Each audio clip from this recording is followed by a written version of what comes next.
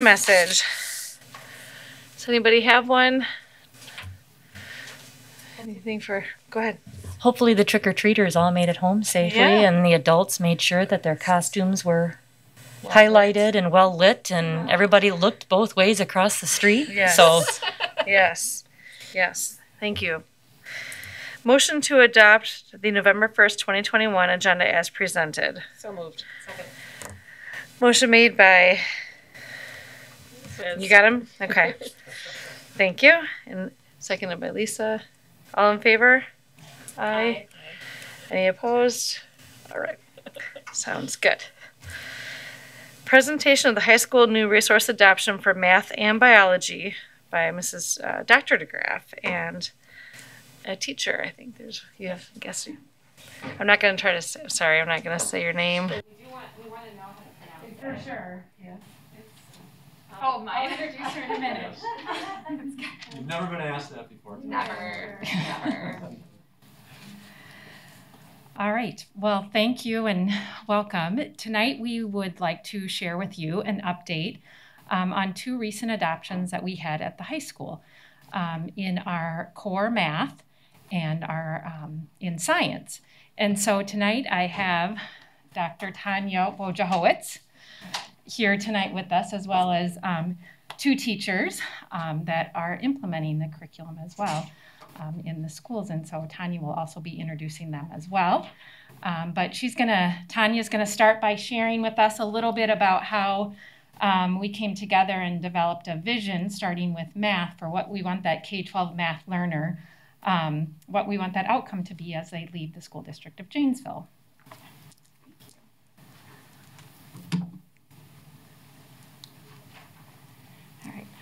So this won't be new to you guys. You would have seen this vision of a math learner when we came last year to present about the elementary school math adoption.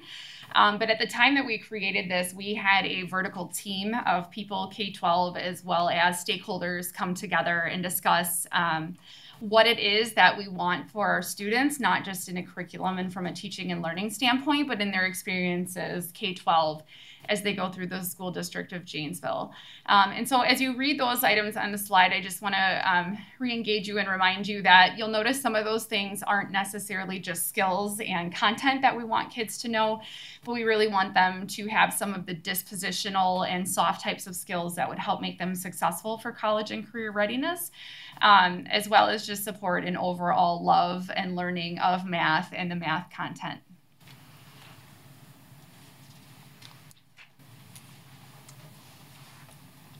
So tonight we want to start with the adoption of our high school math core resources, which are a part of our integrated Math 1, 2, and 3 and honors courses as well. And so we have Crystal Aileen here from Craig High School, one of our math teachers, who's going to share with you a little bit about the implementation. One important piece as we shifted to a new resource, and we had teachers as stakeholders involved in the process along the way, including we had Craig and Parker, as well as Rock University and Tagos, a part of this process and adopted the resource as well. But what we, really also we found our last math resource with Textbook was specifically students could access the resources only digitally. So it was really important that we find a resource that had a hard copy text or student book as well as a workbook and a digital copy. So they have access to all three of those resources in their classroom, and that was really important to the math teachers as well, learning from previous experiences when just having a digital resource too. So we are very excited to have our high school teachers as a really integral part of the process with this adoption. And so I'm going to let Crystal go ahead and really talk with you a little bit about what does this look like in the classroom and what are our students doing. Hello. To start with, these were kind of the things that we thought through as a high school team as to why Envision AGA was the way that we went through. So you can read through some of these items that are presented on here. We also wanted to make sure that along with all of these things, we wanted students to be able to have an opportunity to not just understand the fluency of the math and be able to perform the tasks, but kind of get at the why of the math and kind of go at a deeper conceptual understanding and not just that procedural fluency. We also wanted to make sure that our students that are in all of the diverse areas that we represent and we work with had an opportunity to access the information and get to the content level that they were in. So we were making sure that we kept in mind our EL students. We were always in tune with our special education teachers. They were part of the process. Our talented and gifted.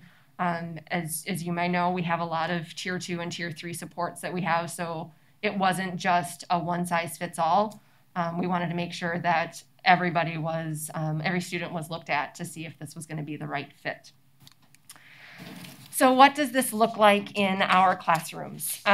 We have a good balance between the procedural fluency, the conceptual understanding, and the application problems. So every lesson actually begins with in this example, an explore and a reason. So these are kinds of questions that are not necessarily, hey, do the math, let's get the problem done and move on. It's more about building an understanding from the ground up. We ask questions of students that are very entry level, and sometimes they have absolutely nothing to do with math. They just have getting you some background information about things and context that they can connect with right away before we get into the actual numbers, equations, and things like that. We do have manipulatives that we have available to us. In our geometry books, we've been working with some actual constructions with physical things in our hands, but we also do have access to modeling tools digitally. So there are things that they can manipulate in the program. We also do have just, some of those traditional straight up solve this equation, do this problem, and kind of get those procedural things done. But finding the balance in this resource was something that was truly amazing to find and to be able to use. So another thing that this program has that we've been fortunate to work with is it's called Math in 3 Acts. And so it takes a step from the actual process of doing a problem and gets into where might you actually see this? What could you actually connect this with and apply this to? So these are questions that take a day to go through. You watch a video, you do some math, you have a conversation in small groups, and you talk through some things that you see, you notice, you wonder, to make a deeper connection to things. You develop a model and you interpret the results. So it's really connected to those real life situations of things that sometimes historically we've maybe struggled to find and help students understand. We do have access to the digital portal when it's working, but having the physical textbook has been extremely helpful in the last week. So students do have a physical hard copy textbook that you would normally see, that have the examples worked out. They have the practice problems and things like that. They also do have a physical workbook, student companion, that has additional problems to try. Some teachers have been using that to take some notes in as well. So there's kind of a dual purpose with that. Other things that we can use in the classroom are a lot of our discourse strategies of how do we get kids to talk to each other in meaningful ways, make connections to things, and build that collaborative classroom environment. And there's all of those tools within the textbook and the resource that we can use to get there. There is also obviously time for independent practice. So while working in small groups and doing things together as a team and in a classroom is great, there is also opportunities for students to do just some practice. So they're not missing out on those procedural things and only going to the application. And it's kind of that perfect balance between all the things that we would like to see our math students know and be able to do. I think that's it.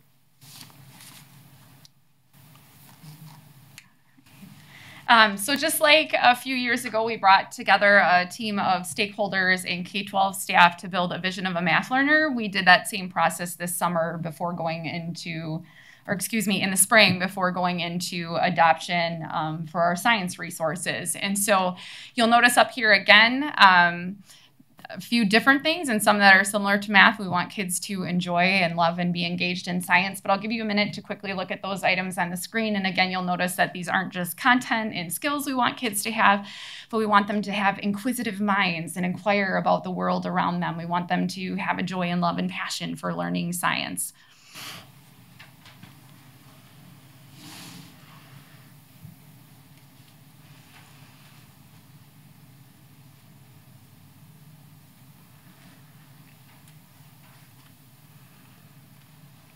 And so it's important to us to always start with our why and our vision. And so as we went into our adoption processes, they all take multiple vetting stages and different people are involved along the way. We always start back here is what is it that we're aspiring to for our students? And these really become some of the considerations and or look-fors amongst a list of many other things in adopting a potential resource. So we're going to talk today about biology, both high school general biology and honors biology, as well as AP biology, because we did adopt new resources for both in the biology series. So this was the second largest adoption at the high school level.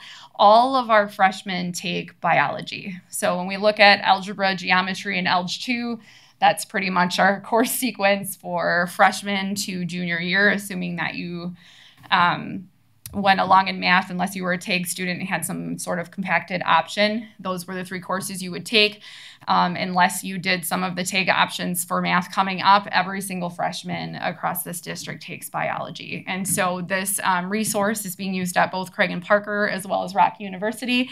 I'll be introducing one of their staff members here to share with you in just a moment. And so when we adopted Inquiry Hub, similar to AGA, there's both student tangible materials and teacher tangible materials, as well as a digital option.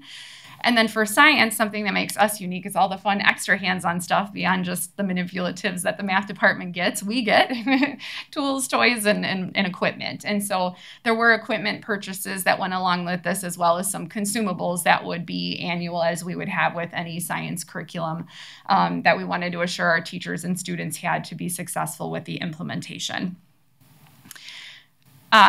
So we had another staff member who was going to be here tonight with Stephanie as well, and he is no longer able to attend, so I'm going to kind of hop in and out with her too.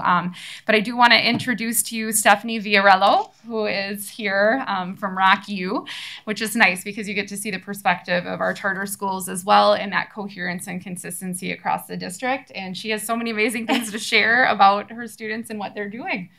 All right. So, as Tanya said, my name is Stephanie Viarello, and I teach at Rock University High School. And I came along for the ride with Craig and Parker in adopting Inquiry Hub, or iHub. And you can see on this slide why Inquiry Hub was chosen. These were the things as a science teacher that we all want in our classes. So it was really important that our students have an opportunity really to engage in authentic science rather than just learning a bunch of terms, reading a textbook, and not really understanding the why and how this applies to them. So what makes iHub different is that they're able to really engage in the science. There is inquiry in the lab. It's not just doing a lab exercise. They're oftentimes designing the lab. What do we know? What do we want to know? How can we design something to figure out that, what we want to know? And we have some inquiry design going on, and then we get into the lab and we actually perform that.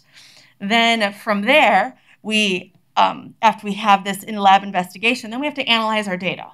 So we bring that back, what we got, what all the other groups got. Let's look at this and see if we have any trends, and we are charting this, and we are graphing it, and we are analyzing it. Was it what we expected? Was it not what we expected? What would happen if we changed something else?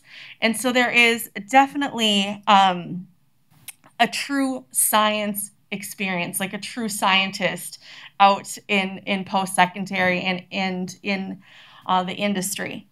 So they also had to be able to put together their results and communicate with the group what they saw, what they observed, and also put it together and make it into a model. So rather than just being given graphs and charts, they're making them.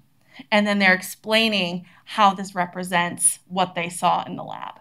So that is a truly amazing part of iHub. I think this is yours. No, it's all good.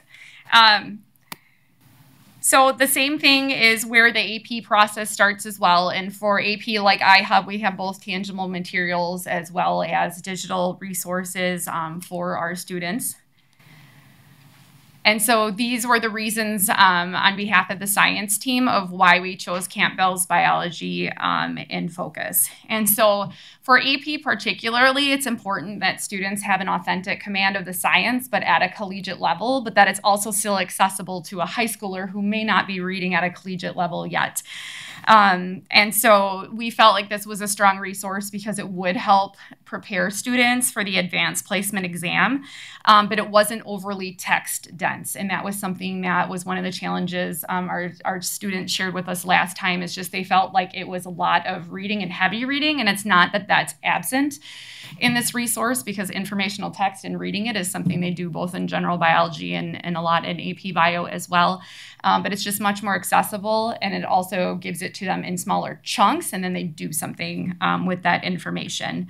And so we do feel like this text helps supports them being able to apply what it is they've learned at the level expected by the College Board and AP as well. And I got some feedback from the teachers, and here's what they said their students liked. Their students find the descriptions for the science concepts really helpful. They felt like it was much stronger in this resource.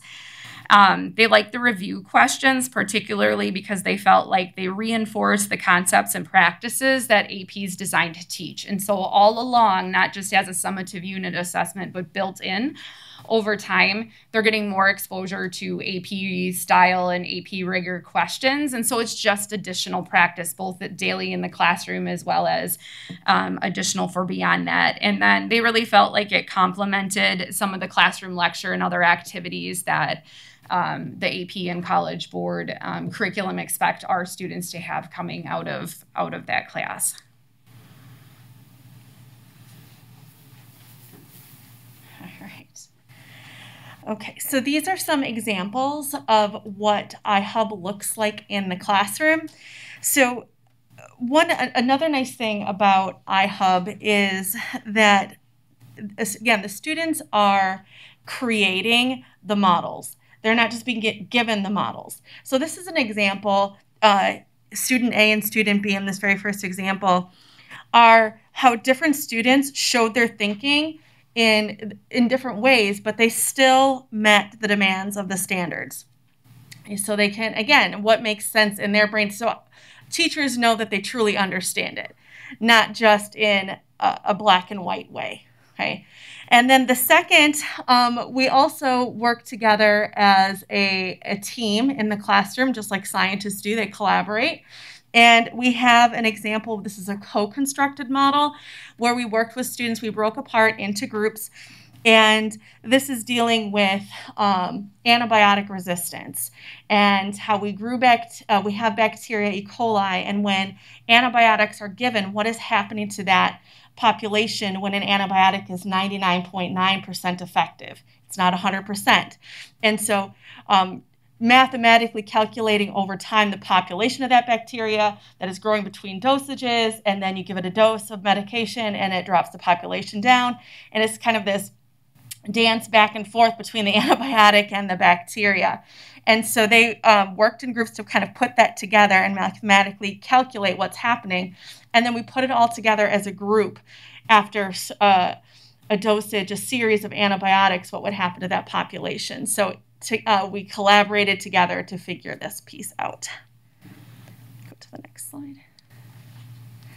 So these are some examples from my classroom as well.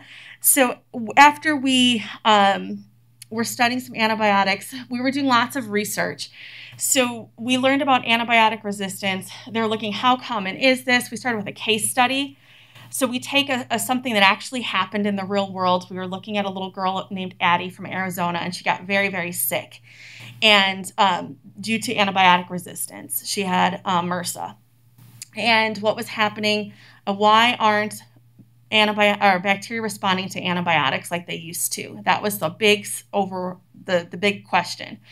And so in that middle sample, we're growing some bacteria, and we've got antibiotic discs in there and looking how antibiotics work with the different bacteria. We created a survey where students took it to family and friends out in the community and had them answer surveys about their behaviors of taking antibiotics and following doctors' directions and to get information. We went to the CDC website and did some research and see how common a problem is this. Again, just like scientists. And then when we put it together, we put all that information together, we said, this is a problem. How do we fix it? How do we get the word out that antibiotic resistance is a big deal and we're the problem and we need to fix this? What can we do to fix it?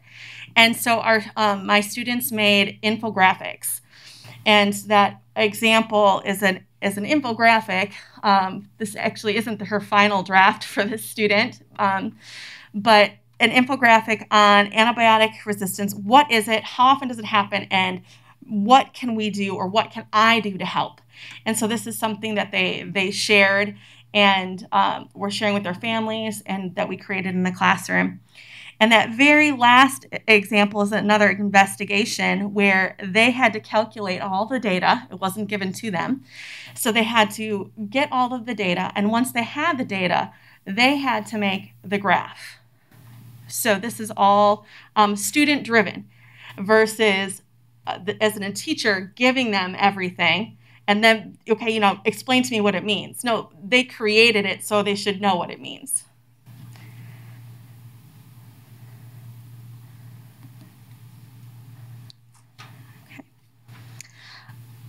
Oh, did I do it the wrong way? Oh.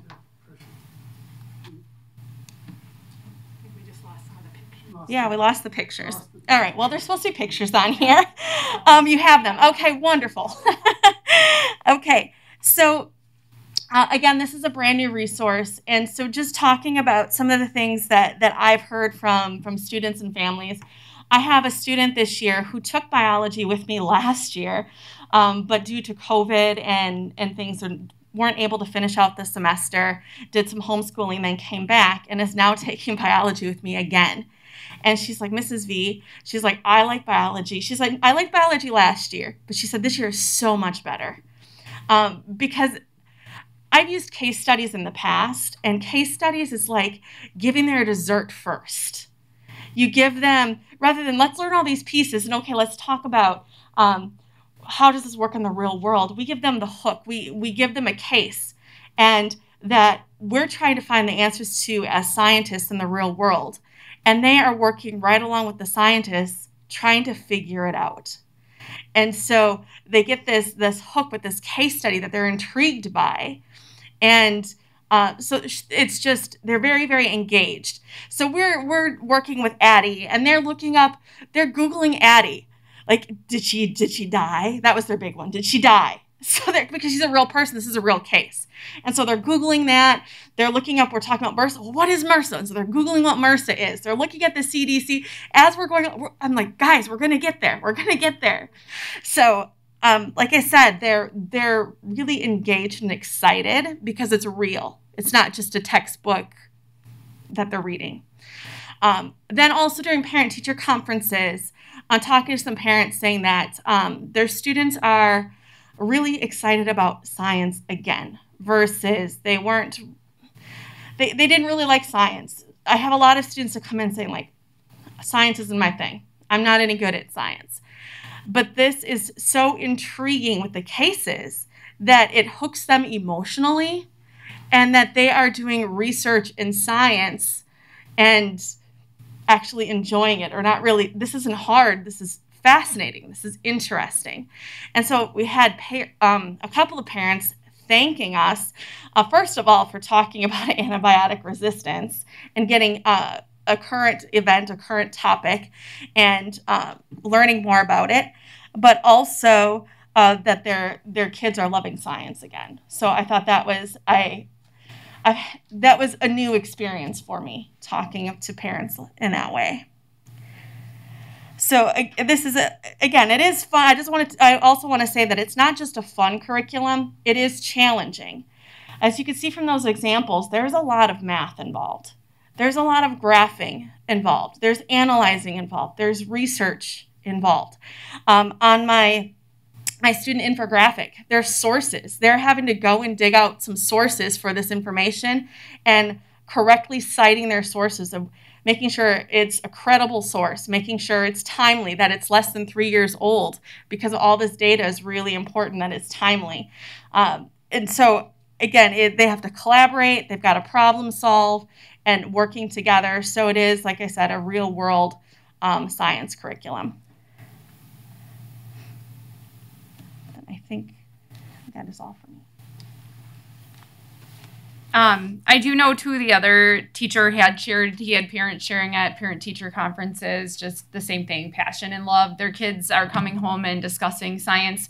In the beginning of this unit, I actually asked kids to go out and do some of the surveying you heard Stephanie talk about, but also just the discussion outside that has been really rich. And fruitful and amazing were this person's words in classroom conversation. And some notices is that kids are going deeper, quicker, and that they're asking better or deeper scientific questions. They collaborate to solve challenging problems that have implications beyond the classroom. And then the last thing that they shared, and I think often in the back of my head, is that vision of a science learner. One of the things we want our students to have is a sense of confidence and efficacy when it comes to seeing themselves as learners and as scientists in the classroom. And so he talked about the potential for students who weren't always confident because they didn't have the right answer. And as you saw in one of the slides, you know, science is about discovering and learning and reiterating over and over and over again. And so kids have many opportunities to revisit and clarify their thinking as they move towards scientific responses, and they can show that thinking in multiple ways. And so it's really become more accessible for students because it gives them a chance to demonstrate their learning in a way that makes sense for them. And it gives us a chance then as educators to give better feedback and truly know if our kids understand what it is that they need to be able to know and do.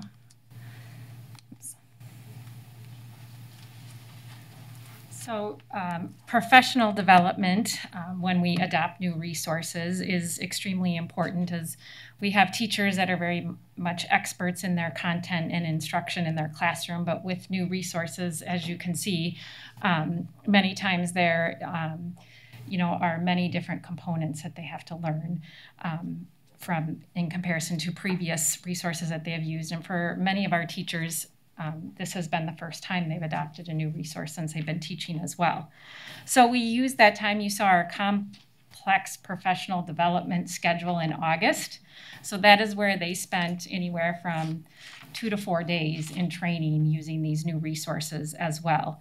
And then there's ongoing professional learning throughout the year when we have professional development days embedded during our school year.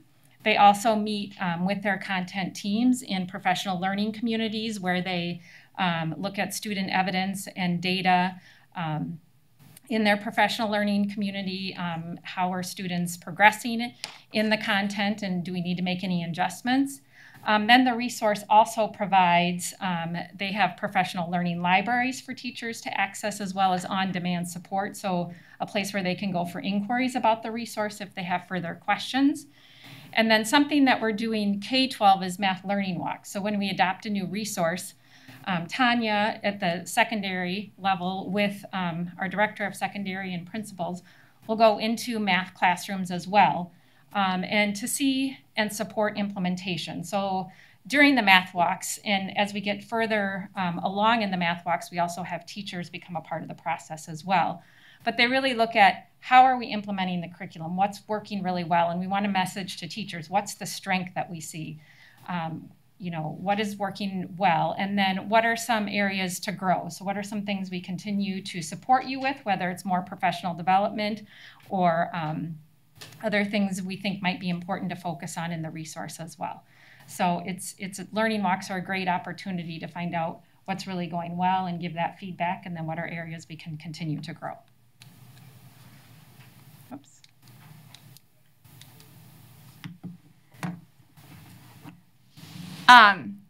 So part of our district work has been really looking at how to have a quality adoption process to assure that we're getting the best resource possible on behalf of our students. And it's not something our teams take lightly. We know that there's a financial investment. This is one of the ways we give back not only to our students and children, but to the community and assure that our kids are college and career ready and ready to contribute and really hopefully have opportunities to help realize their dreams and goals. And so many of these vetting things that are taking places are happening 4 more times. There's 4 more different vets for every resource, 4+.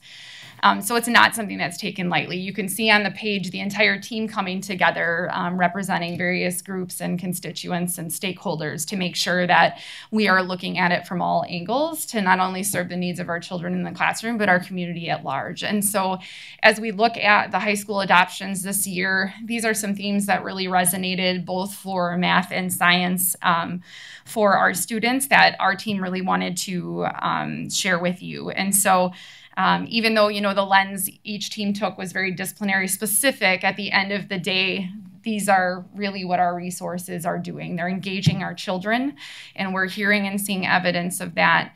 They're providing access for all students to be able to not only understand the content, but to be able to read the content or demonstrate their understanding of the content.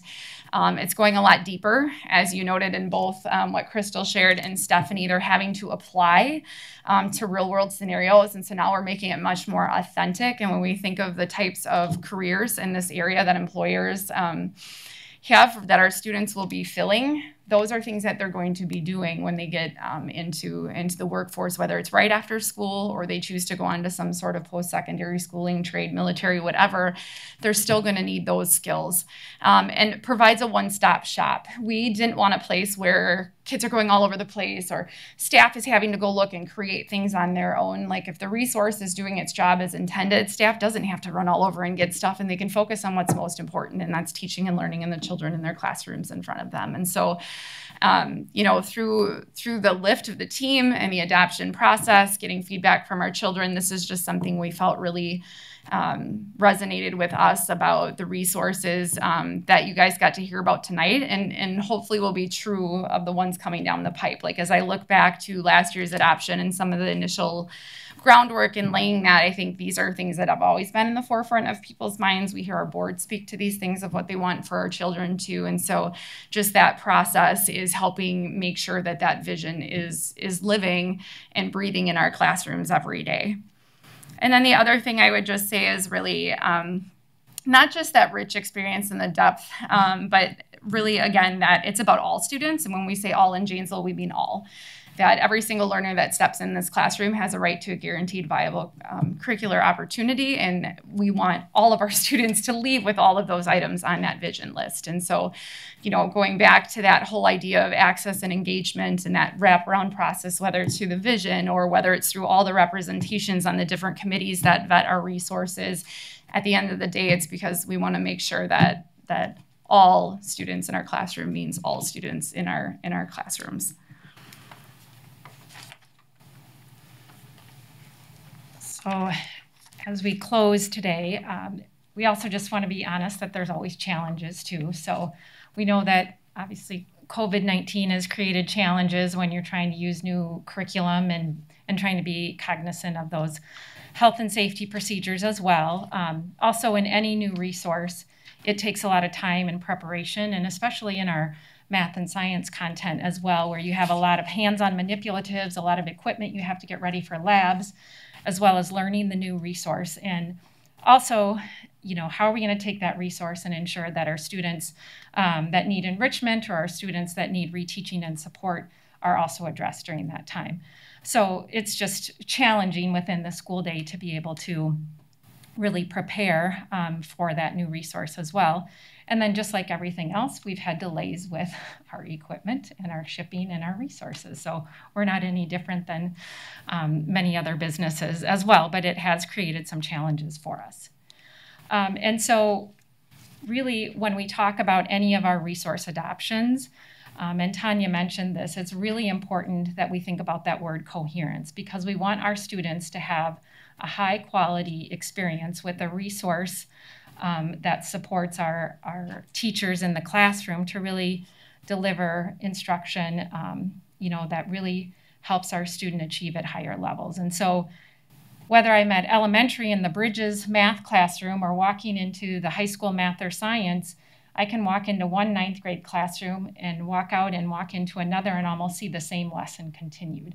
So I know that we're guaranteeing that all of our students have that common experience that we feel is very important and is going to push the rigor into the classroom. And so I just want to thank Tanya and our teachers here tonight, and you can see from their excitement that we've really adopted a resource that is meeting the needs of our students, and just want to thank them for the time and work that they've put into making all of this happen as well.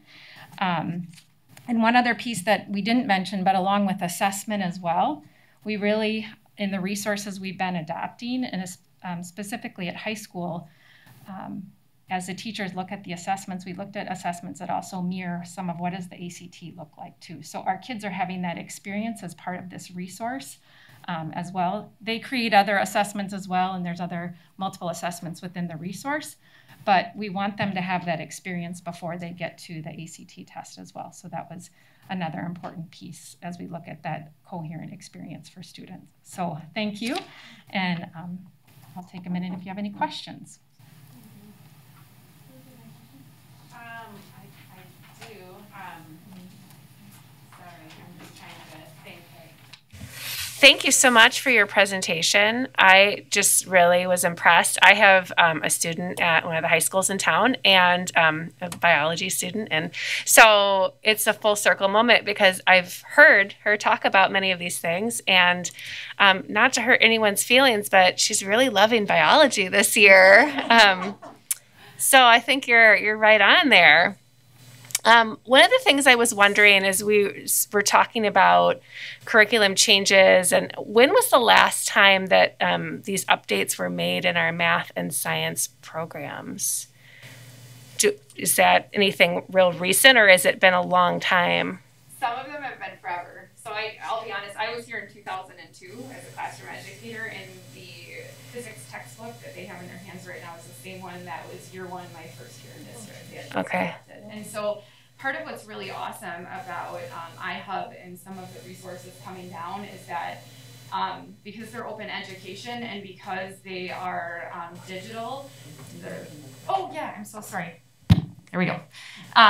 But part of what I think makes them exceptional, particularly in science, where there's often advancements and changes, sometimes minute by minute, is we're not looking at a resource that is arguing whether Pluto is is a planet or a moon or whatever. They're updated live time all the time.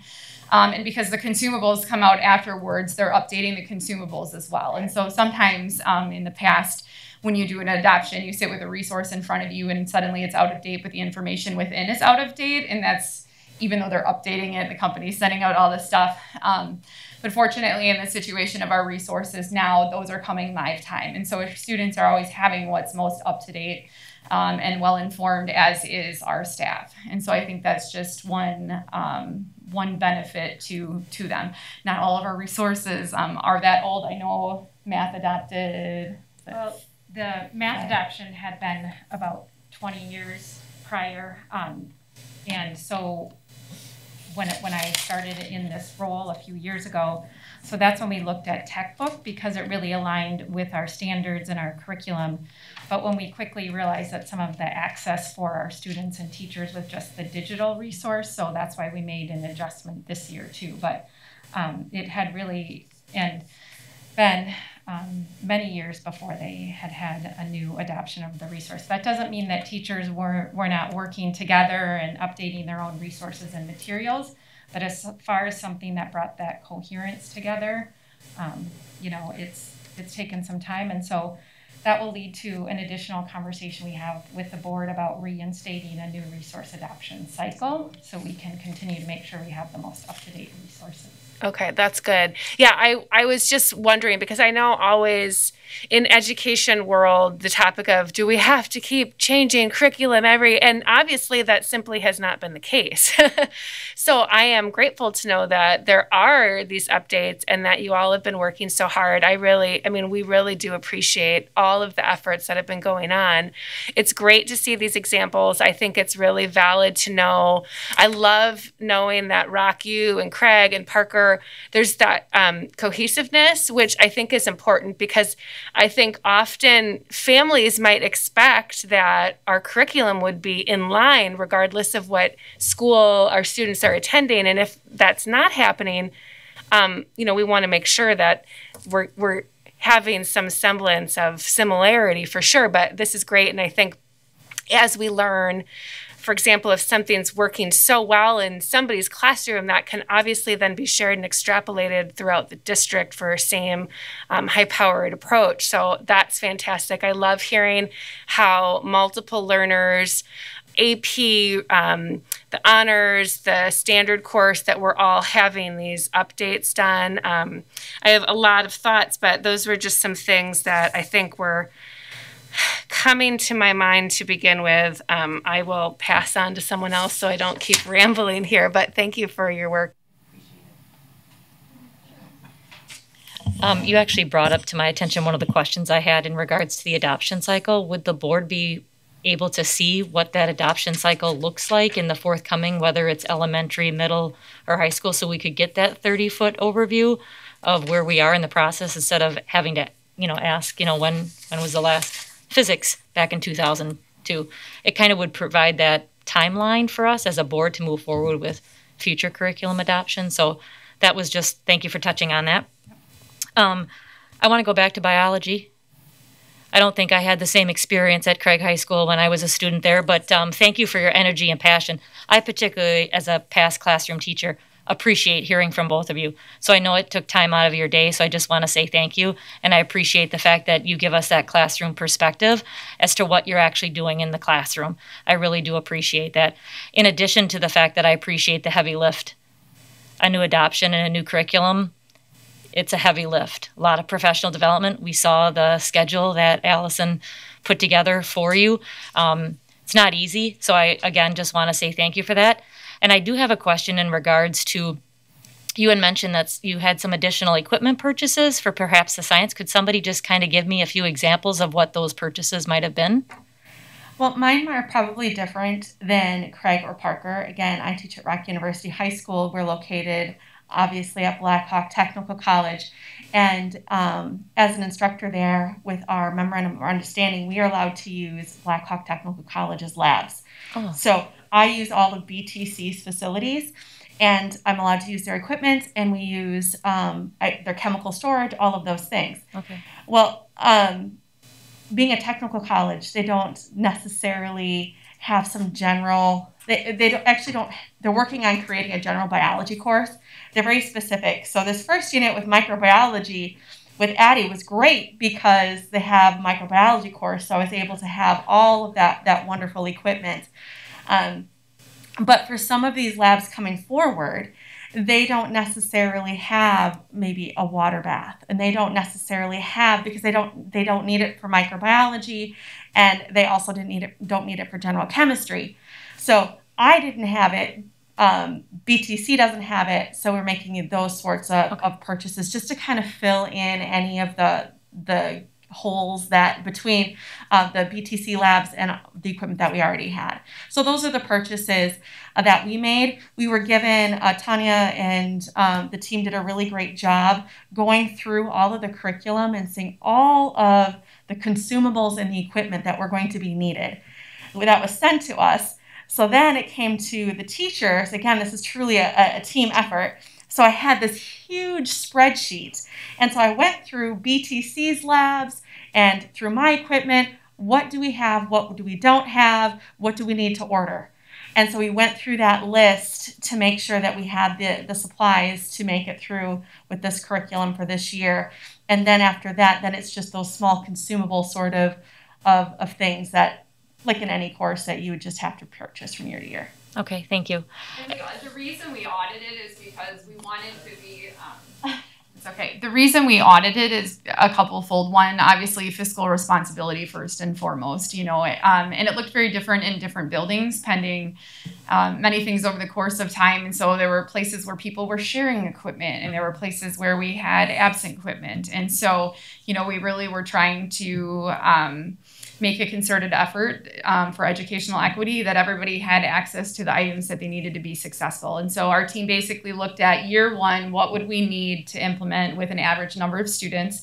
Year two, what would we need to say from a consumable standpoint? And then we also looked at, is there anything we're using right now that we're just kind of limping along and keep throwing Band-Aids on that, just really is, it's more of an investment to keep trying and fixing it than it is just to replace it at this point in time. And so, so the team did that lift across the board. Everybody was kind of all hands on deck. And so it does look very different at each school, kind of what they needed, just by virtue of, some of our departments cross share. So like the glassware they're using in chemistry, they might be using in bio, and then the consumable pieces that everybody would be getting are, you saw the Petri dishes. So inside is some agar. And so we have to, you have to buy agar to pour in the plates, to solidify, to do bacteria cultures. And those are things we've always had in used, but that we would additionally be using as a consumable in this curriculum as well.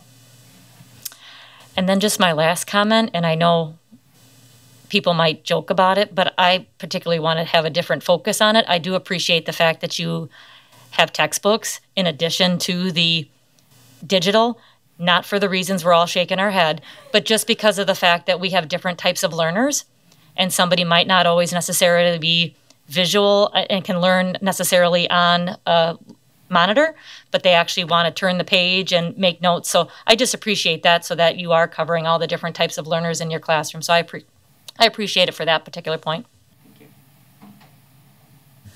Does the transition from Bridges to Envision AG, that's good, right? So K-5 is Bridges, and then 6-12? Or is it just high school is Envision? 6-8 is open up, but yes, I mean, you bring up a very important point, and something that we really try to make sure that K-12, there's coherence among the resources that we select. And so the shift in instructional practices, as Crystal brought up, you really want that balance of conceptual math and understanding and real world application, but we also need to have, daily practice too, and procedural math. And so Bridges has that balance, and so do they at 9-12. So Tanya, and that's really important in having a K-12 math science coordinator, that she is a part of the process at every level. So making sure that whatever resource we're adopting, we're building that connection, so that as they leave elementary, go into middle and high school, they're having a similar type of experience with the instructional Thank you. And what you actually see on the board here is our definition of what we say when we mean coherence. And so when we do rounds of the vetting, it starts and ends with a K-12 committee always. And one of the items that they're looking for is what you're asking about, vertical coherence. And so for instance, whether you walked into an elementary, middle, or high school classroom, you will see teachers asking, what do you notice, what do you wonder? Because that notice and wonder instructional routine is universal in math. You'll see examples of students going independently first and trying, and then pair sharing, and then the teacher gets involved and they do kind of a group discourse, and the teacher, starts doing the modeling and things like that. And so regardless of which classrooms you would go into, there is progression in our resources right down to literally the models within them. And so in Bridges, for instance, our kids use open-ended double number lines, which they still use in middle school, but those turn into tape diagrams. And then those tape diagrams, as they go on to the high school, continue in the progression. And so they're intentionally aligned. And it is one of the specific things that did remove items from the vet that were quality resources as well, but it wouldn't have provided the vertical coherence and transition for our students. Thank you. I saw there's math, learning walks only in math. What about science? Yep. So I do site visits at all 21 schools, quarterly and trimesterly at the elementaries, and I visit all of their classrooms. And so right now, we built the process with 6-8 3 years ago. And so our teachers actually at the middle school do them very independently, and then we all come together. I loved hearing you share some things because it made me think we do an assets-based model where we look at what are our strengths and how do we take the next step and build from there. And so at this point, elementary last year started those for the first time, and some of the schools were able to bring people along. Some weren't with COVID. Also this year still we have subbing challenges at times that prevent teachers from going. And so we've just tried to be really mindful about rolling them out slowly. I know that there's other content areas that have talked about doing learning walks. But in lieu of learning walks, the thing that's important to us still is our teachers aren't in the absence of getting feedback. And so we still have other ways of giving our staff feedback, both at a building level as well as some of the stuff that I work with our academic learning coaches. Chris does some things as well, when we're in team meetings across the district to still make sure that we're implementing. We had surveys that go out at all levels. Actually, biology just got done filling theirs out, and I was working on those today, the results of those. And so, we're trying to keep a close eye on our staff and our staff's perceptions and what those challenges and barriers and obstacles are that we can help remove, but also how to help keep moving them forward and growing collectively and individually as classroom teachers when it comes to some of those instructional and learning shifts. I understand that, but I guess I'm very concerned if we aren't doing science learning walks. We've paid a lot of money for the curriculum. We've spent a lot of time in PD. I want to make sure it's consistently implemented. So I'd be very concerned if that's not being done at the high school for both. So please, if I would like to have somebody make time for that. Consider that. I think it needs to be done.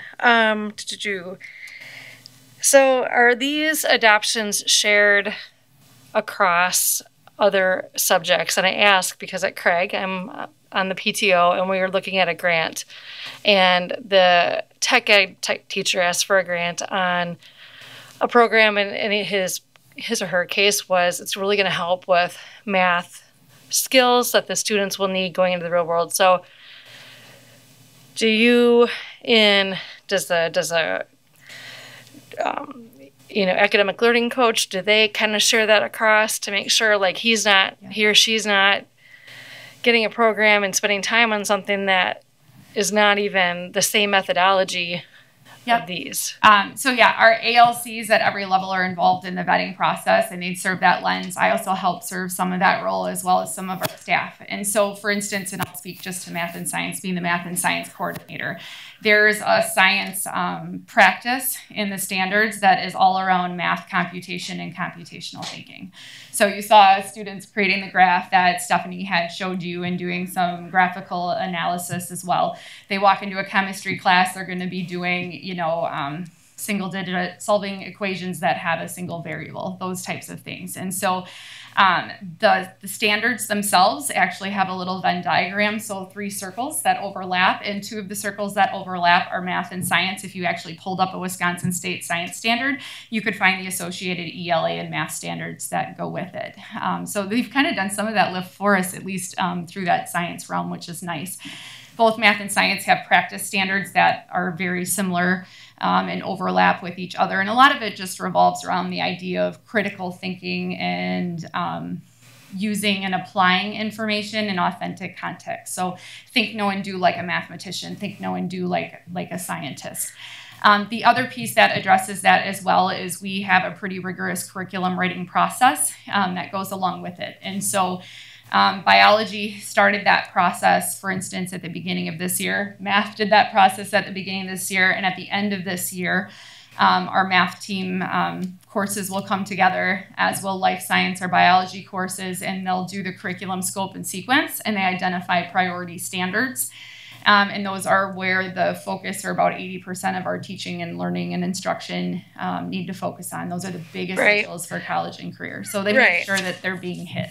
Yeah, I understand the standards, and that, I guess my question is, does tech ed know there's a new math adoption? Yes. Yeah, okay. They do. So, and like you said, it's a part of the principal, the academic learning coach. And so if that's something that tech ed wants to adopt, yes, that should be something that has consideration from other departments and team members. Okay. We haven't approved it yet. That grant specifically just came up today, so it's fresh in my mind, but I'll make sure Dr. Bion looks at that. So I wanted to clarify something that you had said, Lisa. So the schedule that you're asking for, I'm not sure how much value it is to see when the last one was done, but do you mean what's coming up, right? What's coming up, So and what's the we've had historical- that before. I think maybe a refreshed version of what was recently done by your team and then what's coming up. In the past 2 years, we've had recent Okay, adoption. right, Yeah, mhm. so Just the- refreshing that yeah, one that's got all the bars. Yeah. Yeah, there's one, the different phases. That'd be great. And then I think for the whole board, actually. Yes, it's our to plan. Steve and I have been. It's on the agenda for next week. Well, there we go. Okay. And then my last question is, the science really got me thinking about, is a community member involved in this? Now I think about the sciences industry is coming to the area, and are we bouncing these off of them and just saying, hey, look what our kids are doing? Maybe in any way, I'm not sure what engagement we're able to have right now. Is that happening? Sure. I definitely agree that that's an important, piece to consider. And there are pieces of that, but I definitely feel that we need to build that further. What we are working on is pathways, and really looking at our pathways at the high school level. So part of when we're looking at those pathways, we're looking at what are university expectations if I choose to do a health science pathway, or what are technical college, or what are careers. And so we're engaging with colleges and technical colleges and people out in the field to find out, what do they need for a student when they graduate going into this field. So we're engaging in that way, but not specifically in looking at the actual resource, I guess. Yeah. I just think like Stephanie, you're really close to BTC, and then, you've got, but it'd be interesting for some of the business people to see what this new curriculum adoption means for what we're putting out in what our students are learning and what they're going to be able to do. So I know nobody's got a excess of time, but I just think that would be really important. So, hey, thank you very much. Yeah, it was a lot of good work, and I definitely recognize all the work that the teachers do. Thank you. Thank you. All right, 1.5, presentation on updated school calendars for 2022 to 23 and 23-24 by Mr. Garner.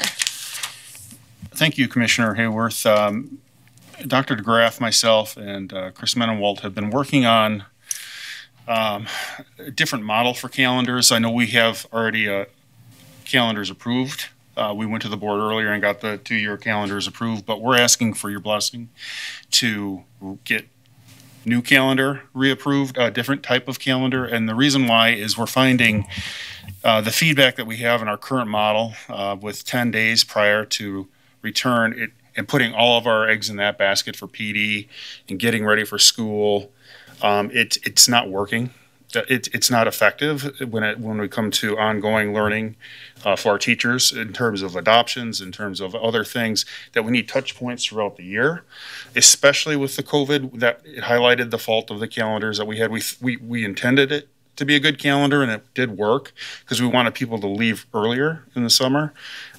But as we're getting the feedback and we're looking at the different pieces that we need for our kids, we feel like we need those days spread out throughout the year. And so in order to do that, we have to present to you a calendar that has 10 PD days. We're going to create models. We had them, obviously, with all of our technological issues. We have to bring it to you to the board meeting if you're willing to give us that permission to do so.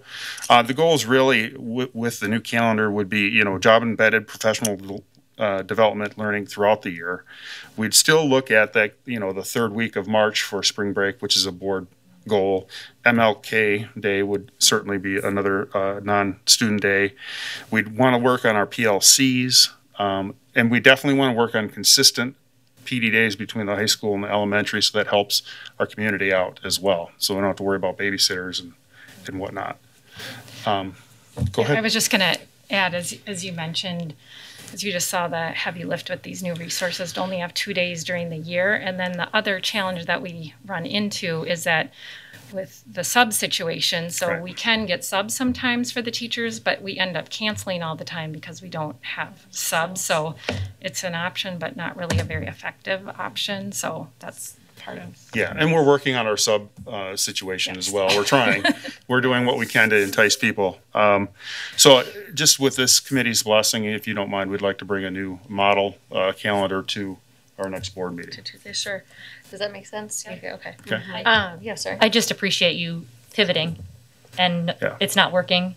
So You'll just learn. don't, yep, so just don't, yep, you learn and you revisit and you make it better and move on. So I just wanted to thank you for being honest, saying it's not working, it's not being effective, and pivoting and bringing something forward that might be more effective for our teachers and students. Yeah, and thank you. And just as background, we have received feedback. Just so you know, we glean feedback from our administration, the principals, our teachers. I meet with the union on a monthly basis, so they're aware of this. It's been talked about for a while. So just so you know, that's also been good. done. Okay. Sure. And Kathy, I'm sorry, I forgot to see if you had any questions on the resource adoptions. Sorry about that. Okay. Okay. Sorry about that. Thank you. 1.6 staffing and substitute update, Mr. Garner. Yeah, thank you. I think Denise gave you a copy of our new chart. One of the things that it doesn't show, and I will do next time, is kind of compare where we were in August to now. So I do have some math for you. So it's a bunch of numbers, essentially. But what we had in August, for example, for our teacher number of filled positions, we had 131 postings as of last August. We had 121 filled. So essentially, we had 7.6% of our positions filled in August. As compared to right now, we've had now 157 postings, with 153 being filled. So we're down to now we only have 2.5% of our positions unfilled for teachers right now. So that gives you some perspective of how, as the year moves on, we kind of balance out and steady ourselves when it comes to hiring, especially in a crazy hiring environment that we're in. So that's for our teachers. For our paraprofessionals, as of August, we were at 82 postings. We had 26 positions, or 31% of those positions open. Right now, we've had 141 postings with only 21 unfilled. So we're down to 14% unfilled, which sounds like a lot still, but we also know that our paraprofessional situation is something that we have to work on, and so we're developing a plan to address those as well, to address that. So just to kind of give you some perspective on those things. One thing that you're going to notice in January, you're going to see a spike in our teacher postings in our open positions, and that's part of the language right now that the board allows semester retirements. So you're going to see a spike in that, but I do believe that we're working on some a fix for that as well. So you'll hear more about that in a little bit. Questions for me on that? Anything? Very good. I appreciate the comparison. Yeah, I'll do that next time. All right. I asked Mr. Gardner to do this for our meetings so we can keep a pulse on, because we are PPC, personnel, or the personnel. Personnel Policy Or the Committee, P- yes. Yeah. I was like, it's one Personnel's of part them. of our job, right? Yes. Yeah. Yeah. I know how impossible it is to deal with all of this hiring and finding people when there's nobody out there. So thank you for, and all of the schools that have been dealing with the shortages, because it's, we all feel it. And thank you for staying the course and trying to get creative. Well, thank you. I will tell you that our teacher positions right now that are unfilled are 95% of them are special education positions. So it's just the way of the world right now. So. All right. Thank you. This is helpful. All right. I don't have any announcements or updates. Anybody have anything? And then our next meeting, I believe you were not able to. Should I go back on this now? I can make that January day. I looked at my schedule and I wasn't sure I could make that Tuesday work. And then I think our conversation kind of didn't continue. But Denise, do you remember? It was January. Are you talking about December 6th?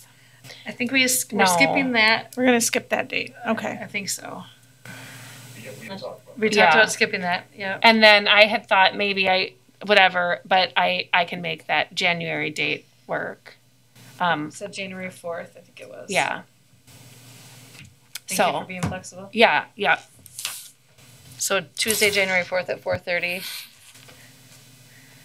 I think Lisa might have been gone in December. Something. Yes, I'm gone in December. We canceled December, yeah, or postponed. All right. If you have any topics for that one, let me know if anything sounds or anything you want an update on. All right, that adjourns our meeting. Thank you.